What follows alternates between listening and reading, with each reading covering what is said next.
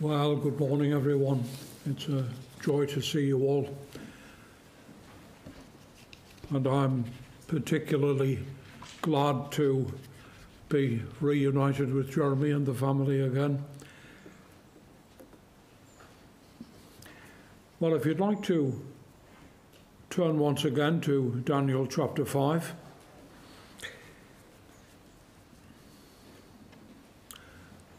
Two sons are born to the same Christian parents. They share the same DNA. They emerge from the same womb, live in the same home, hear the same prayers at bedtime, are taken to the same church, and listen to the same sermons. One becomes a missionary, and the other goes to prison. This sort of scenario is not as far-fetched as it might seem.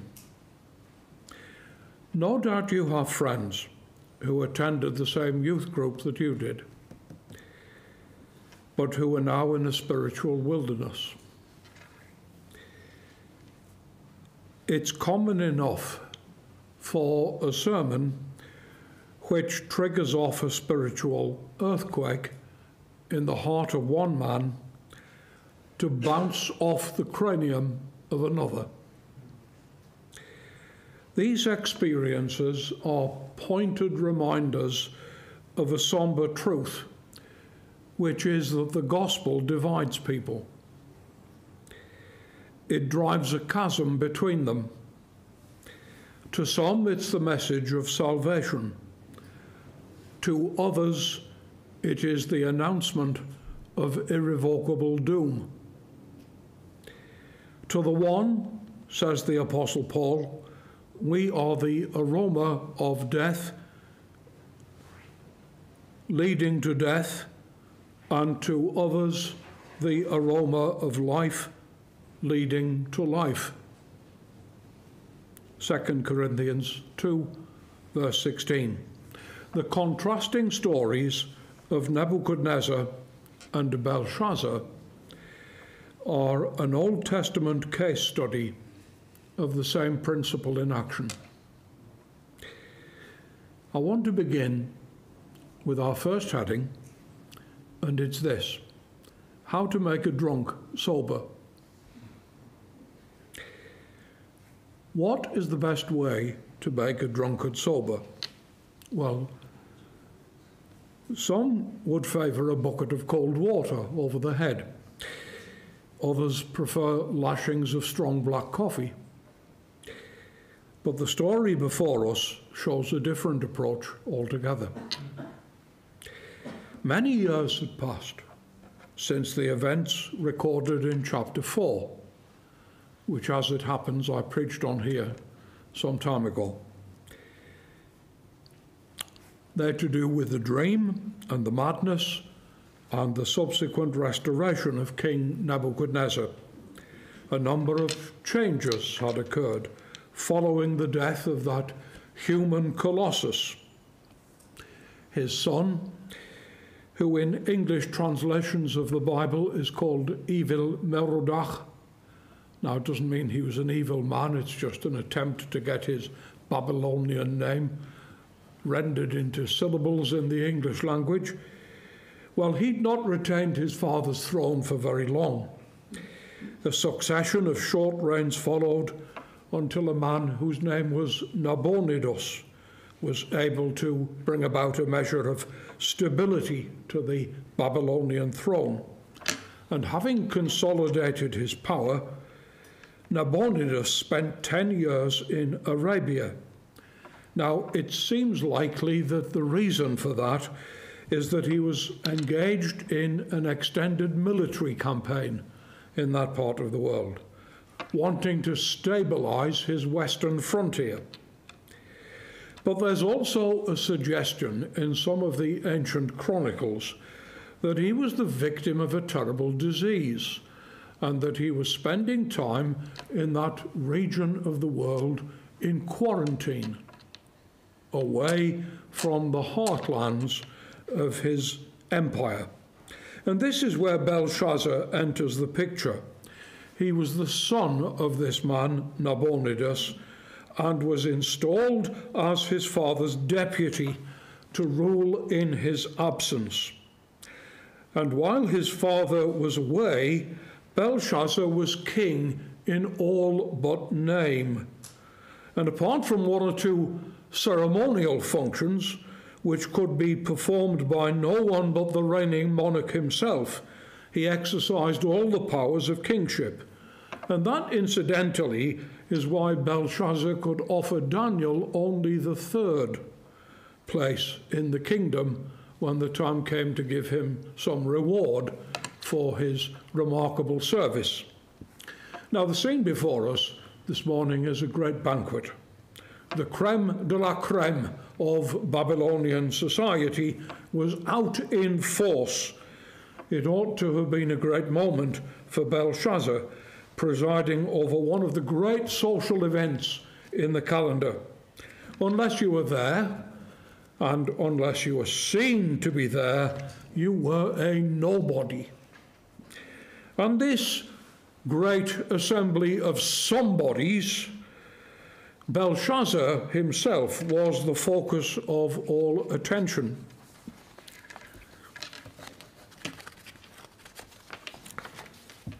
Every eye was on him, and yet, even as he threw the biggest party of the year, even as he lapped up the adulation of the VIPs, events were unfolding which would turn his night of triumph into a massive personal disaster.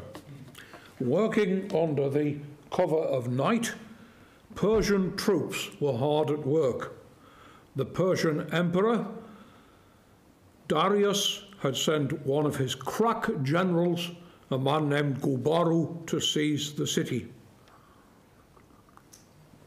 And even as the revelers wallowed in an ocean of drink inside walls that they confidently supposed to be impregnable, the Persians were about to pull off a masterstroke of siegecraft.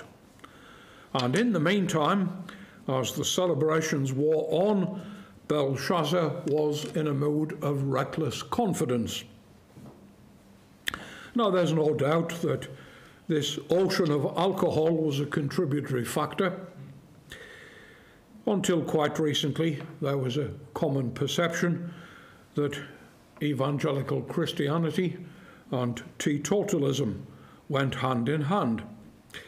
I think this situation had arisen largely for historical reasons, but the outcome was unfortunate. It created in a great many minds, both inside and outside the Church of Jesus Christ, a mistake about the essence of the gospel. It introduced an element of works righteousness into the thinking of many fine Christians. Now, total abstention from alcohol is a matter of personal choice. It's not a biblical given.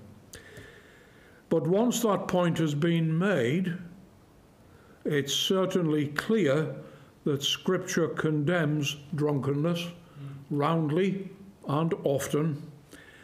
It involves abdicating our humanity for a time, sidestepping responsibility for our own actions, and no doubt the fact that Belshazzar was no longer in control of himself led on to the critical moment here around which the whole story turns.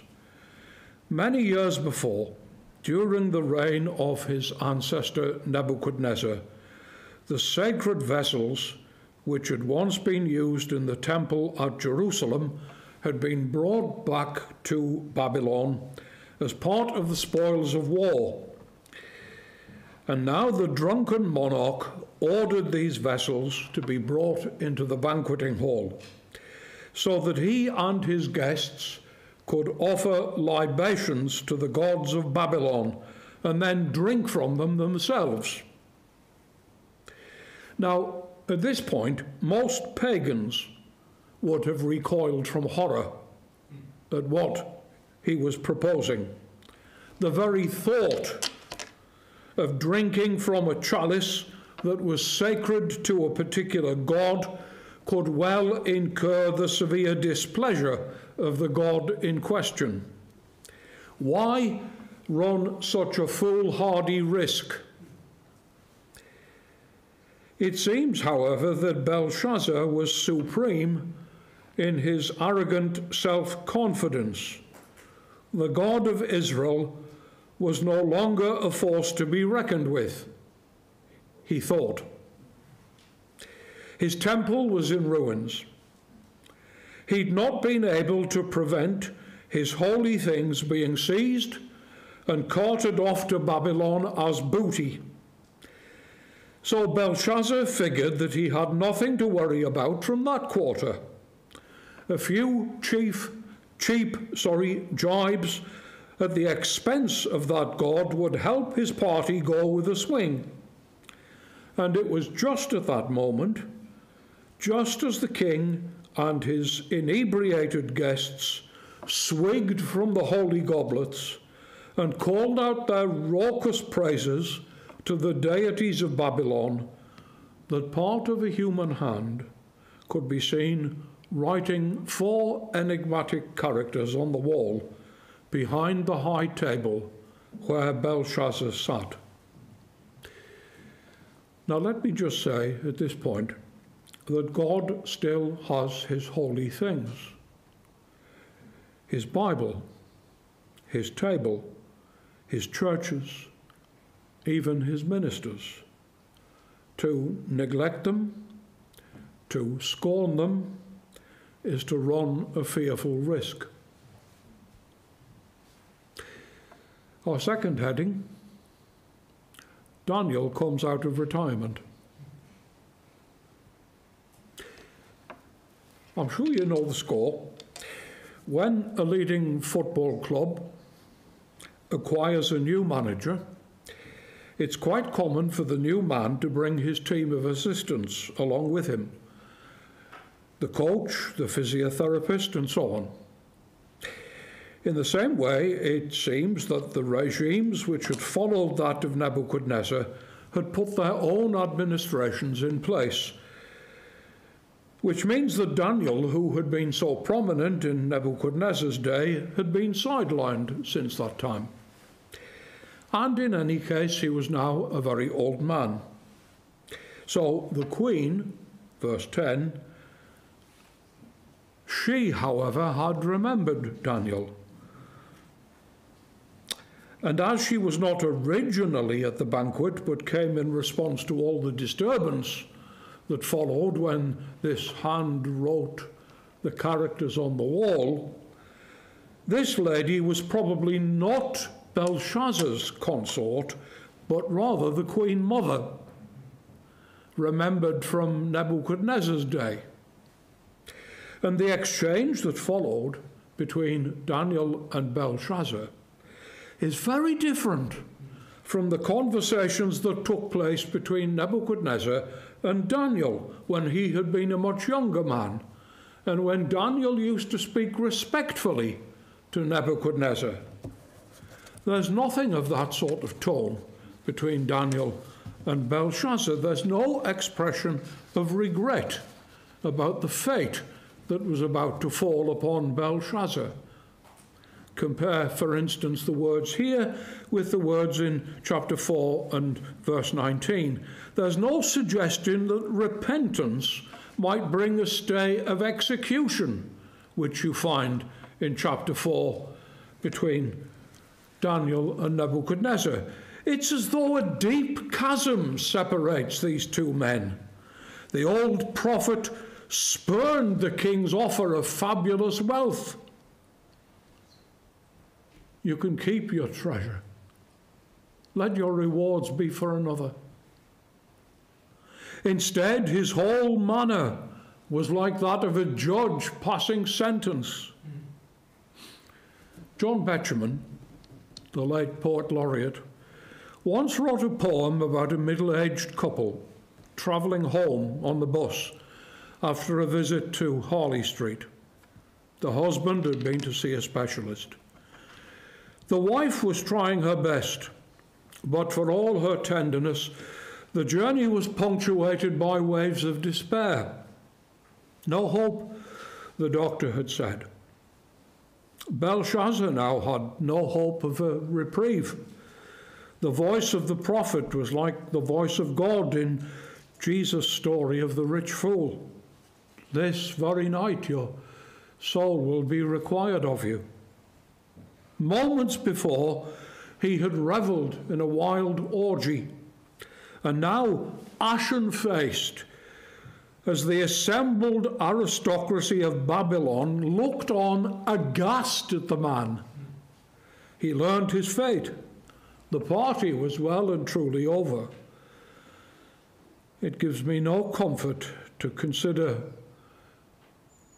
whenever I preach this sermon, that some who are listening to me might leave this world only to hear a similar verdict.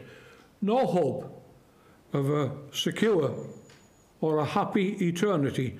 No hope of the forgiveness and love of Jesus. No hope of blessedness. No hope of heaven. No hope at all. My next heading is this: when God's patience runs out. The 4 letters on the wall represented, on the one hand, coins, and on the other hand, weights and measures. Coins, you see, were not in regular use yet in every part of the world. In effect, the writing said this: a mina, a shekel, and a parsin. But a parsin meant 1/2. So it's not clear whether it meant half a shekel or half a mina. Now, in the former case, if we put it in modern English values, it could be a pound, 2pence, and a penny. Or in the second case, it would be a pound, 2pence, and 50 pence. Whatever could this mean? Well, Daniel quickly saw that each word was a pun. They could be read as verbs, as action words, as well as units of money. Numbered, weighed, and divided in 2. The 4th word, parsin, was a pun on 2 levels. It was very close to the name of Persia. But what a verdict on a human life. Verse 27. You've been weighed in balances and found wanting. Or, to put it more bluntly, measured against the standards that God sets, you've been found inadequate. You're completely and utterly inadequate. Does that kind of talk make you feel uneasy? Do you have the suspicion that inside a lot of people there might be a little Belshazzar? Now, don't be tempted to make excuses for the monarch. We mustn't minimize the affront to Almighty God involved in using the vessels from his temple to pay honor to lifeless statues, or to have fun boozing from them. And even so, it's not as if Belshazzar was in trouble for one rash act in an otherwise blameless life. That's not the way it worked. He'd been given a whole lifetime in which to make his peace with God. and he had been given a whole lifetime in which to have a good look at what had happened to Nebuchadnezzar. Daniel began his conversation with Belshazzar by giving him a review of Nebuchadnezzar's life. Look at verses 18 to 20. Belshazzar had seen his illustrious ancestor at close quarters and had seen the dramatic change that had taken place late on in his life, the sudden fall from a life of magnificence and eminence to the life of a madman who thinks that he's a cow, wandering around the paddock on all fours, mooing like an ox. And Belshazzar had also seen the way that God had restored sanity, so that Nebuchadnezzar was brought round to a delighted acceptance that as great as his kingdom had been, he himself was like putty in the hands of God, who moves the minds and wills of men as he pleases. Belshazzar had a grandstand seat as a life was turned upside down by the grace of God. And this is why the prophet's words in verse 22 are so withering. But you, his son Belshazzar, have not humbled your heart, although you knew all this.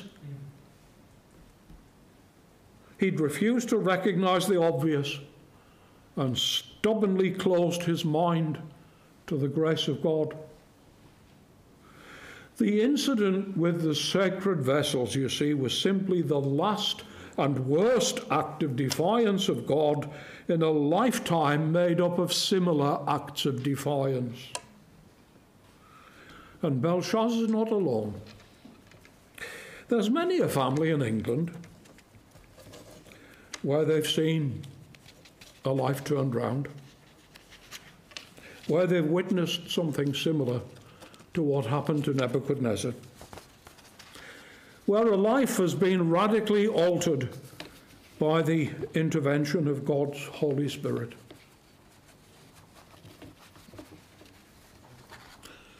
I knew a man for a good many years, although he's in heaven now, who grew up in what you might call a dysfunctional family. His mother was a Christian lady, but his father was a drunken boor who talked with his fists. And one day his father woke up from sleep, having gone to bed in a drunken stupor,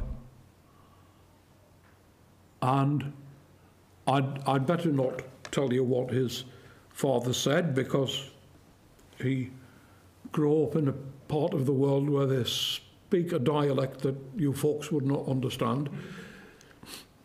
He grew up in the same town as me, incidentally, but basically he said to his wife, "Bella, I'm going to the mission," the little evangelical church that his wife used to attend. And she was in such despair living with this man that she said, "Well, I hope it falls on you." And remarkably, he was wonderfully converted when he got there. But friends, that doesn't always happen. It doesn't always happen that a drunken boor who talks with his fists becomes a responsible husband. A flighty teenager has become an impressive young woman with the inner dignity and beauty that only the grace of God can bestow. A husband now has a new wife. Just what has made an irresponsible lout into an affectionate son and a dependable employee? Now, in some homes where this miracle happens, they learn the obvious lesson. They say to themselves, what has changed my loved one? They seek the mercy of God and are also changed by his power. But in other homes, what you might call the Belshazzar syndrome comes to the fore, and in spite of irrefutable evidence before their own eyes that the gospel makes a difference, parents, brothers, sisters, aunts and uncles, they just treat God with contempt. Well, as you can see from our passage, the end came soon for Belshazzar. The western side of Babylon was guarded by an arm of the mighty river Euphrates, a barrier too wide for any siege train to cross.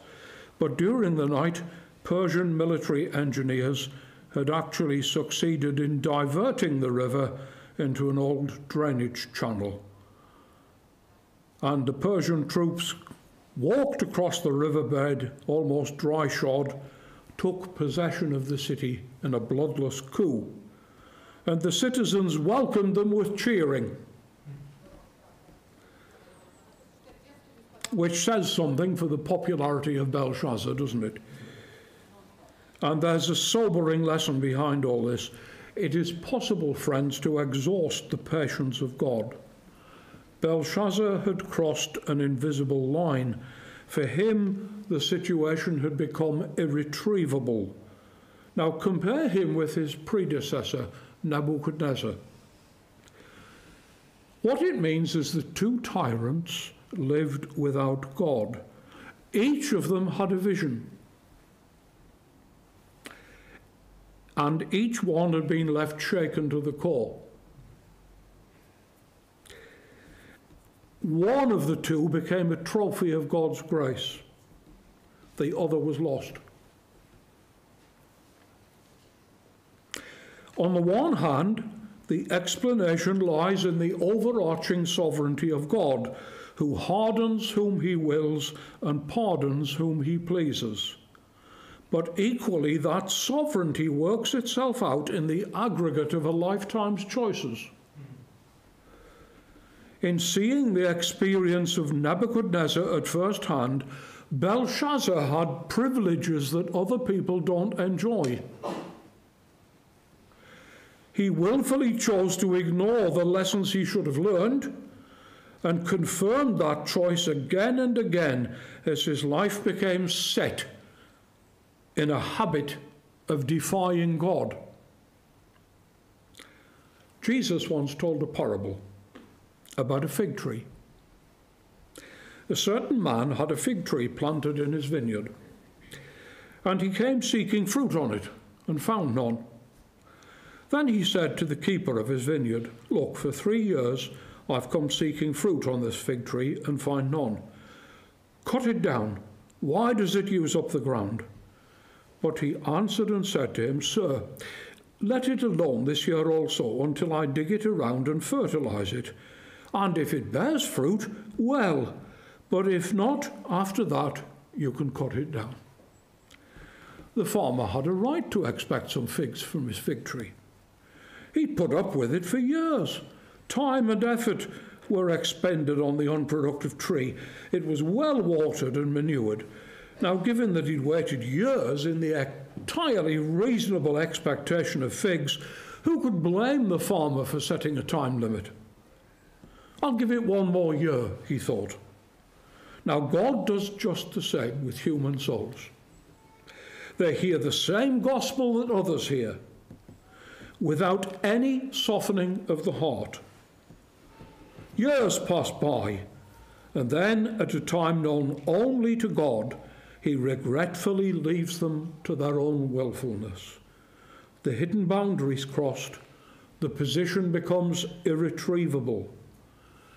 Please, make shutting your ears to the voice of God a habit, and you'll become willful to it. You'll become deaf to it through your own choice. Let me ask, have you been walking away from God? If so, please retrace your steps before you've gone past the point of no return.